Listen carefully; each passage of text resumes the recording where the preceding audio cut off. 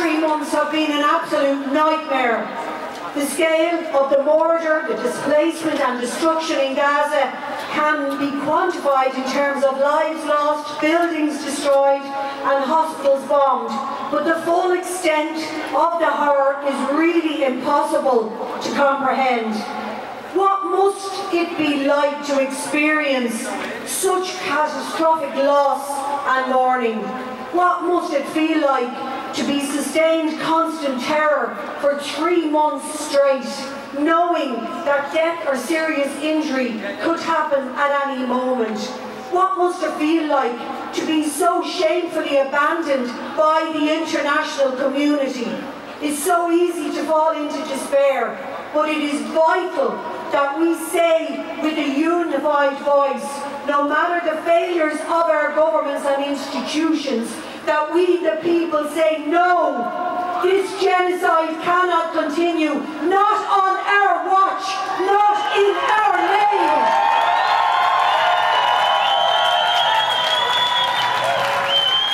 And I'm standing here alongside you all, a huge number of passionate and principled people working for the same goal. I feel hopeful today.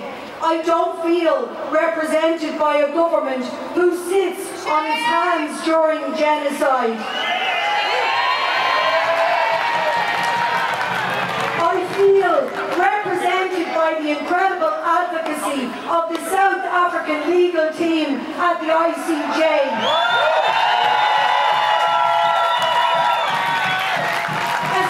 The wonderful Irish lawyer, Lena Negralik.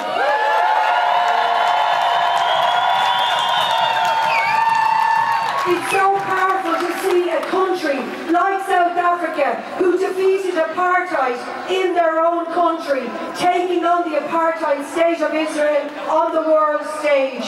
The South African government understands its own history as a mandate to stand up against racism and colonialism, and I wish our government would do the same.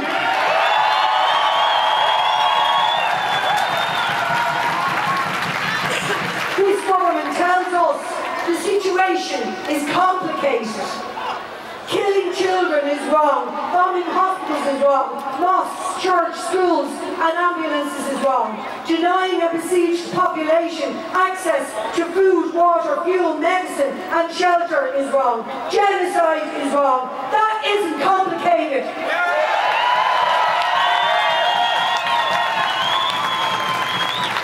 When the regime is committing genocide, it's not good enough to passively call for it to stop. You have got to make it stop. How do we make Israel accountable for its crimes against Palestinians? How do we fight for the Palestinian freedom? Empty rhetoric won't stop the slaughter, but concerted economic and diplomatic pressure can. That means passing and enacting the Occupied Territories Bill and the Illegal Israeli Settlements Divestment Bill.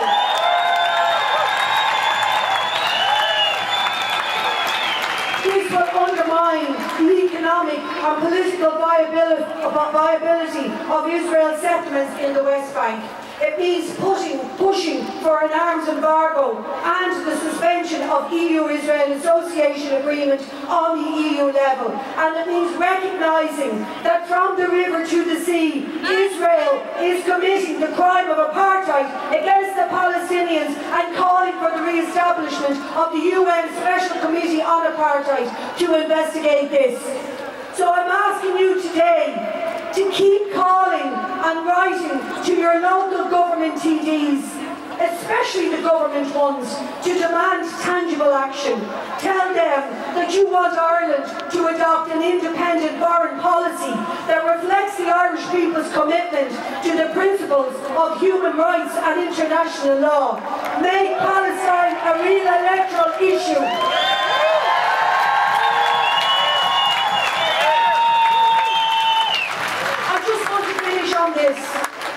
Just before Christmas, Bethlehem pastor Munter Isaac gave a beautiful and heartbreaking sermon, and I want to quote what he said. "If you fail to call this a genocide, it's on you. It is a sin and a darkness you willingly embrace. I feel sorry for you. We, the Palestinian people, will be okay. Despite the immense blow we have endured, we will recover. We will rise and stand up again from the mist of destruction, as we have always done as Palestinians. Although this is by far the biggest blow we have received in a long time. But again, for those who are complicit, I feel sorry for you. Will you ever recover from this? Your charity, your words of shock after the genocide won't make a difference. Words of regret will not suffice for you. We will not accept your apology after the genocide. What has been done has been done. I want you to look at the mirror and ask, where was I? Micheál Martin and Leo Varadkar, where are you?